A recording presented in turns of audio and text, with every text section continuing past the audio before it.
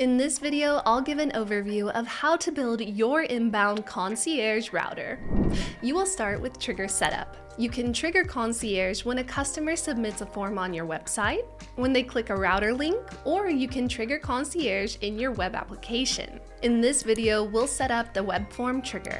Grab the link with where your form is and add it to the auto mapping window.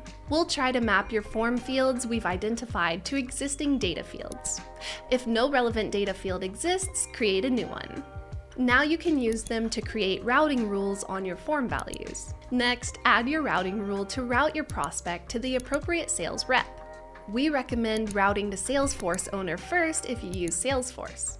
When you've set up your rule, add a meeting type and additional guests, like solution engineer. If you make them required, Chili Piper will take into the account their availability when displaying the calendar to your prospects. Next, make sure you set up redirects after the meeting was scheduled or not. This could be a thank you page with next steps, or in case the meeting was not scheduled, you can just keep the prospect on the form. You have the option to set up CRM actions after meeting was scheduled or not, such as update or create record with form values submitted by the prospect.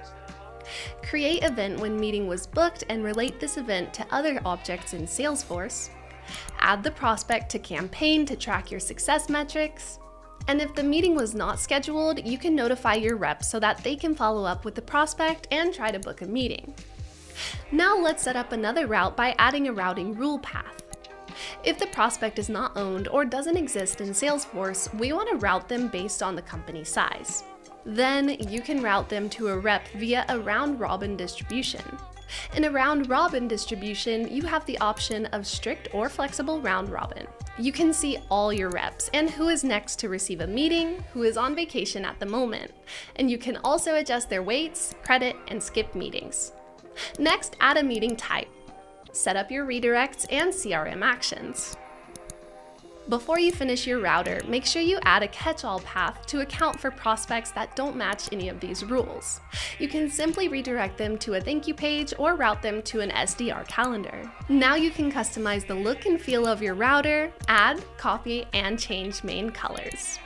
Once you're ready, publish the router, copy the embed code, and add it on the landing page with your form.